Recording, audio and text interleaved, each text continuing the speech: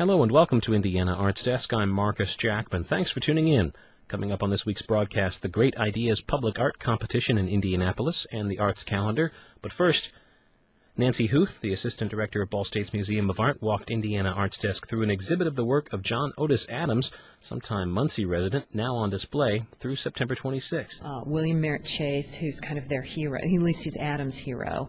William Merritt Chase was born in Indiana, spends most of his career in New York, but it's William Merritt Chase painting that caused Adams to become an artist in the first place, an early still life.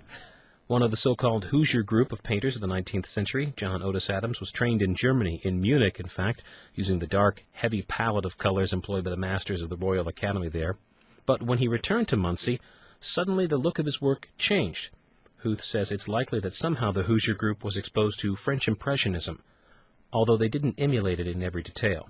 For these artists, I think, unlike the French Impressionists, they're a lot more interested in what in art terms is called local color, where you paint the color that you see.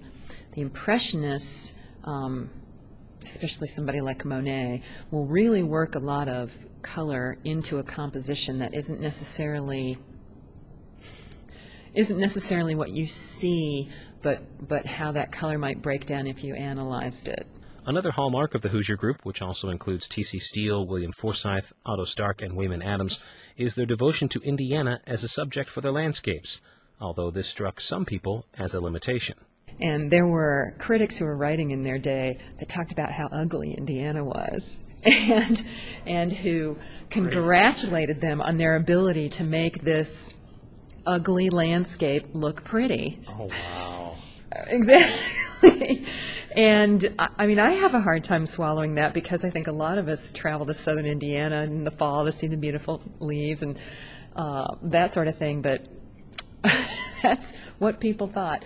Included in the exhibition are some of Adams' Academy work, including 2 copies of works by European masters. Huth says in those days, before student loans, copying a famous work for a wealthy patron back home was a common way to pay for an art education.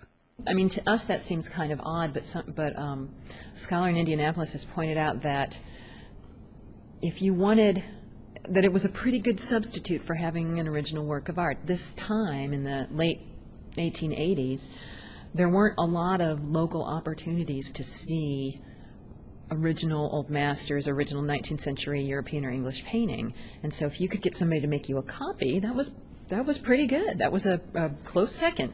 And although much of the work of John Ottis Adams is in the hands of the Ball family, as he was related by marriage and is called Uncle Jack by some, Huth says the Hoosier group was very aware of the commercial aspects of their paintings. T.C. Steele and Forsythe both painted with Adams a lot. And T.C. Steele had a very active correspondence with his wife, Libby. And he writes to Libby about painting with Adams and being very interested in getting these fall scenes down on canvas because they knew they would sell. So their pattern seems to have been to spend the summer painting into the fall, and then at the end of late fall, early winter, have an exhibition of all these autumn scenes, and they would just sell like hotcakes. The art of John Ottis Adams is on display at the BSU Museum of Art until September 26th. Nancy Huth will lead a gallery talk on his work Sunday, the 12th at 2:30 p.m. For more information, call 285-5242 or enter Ball State Museum of Art into your favorite search engine.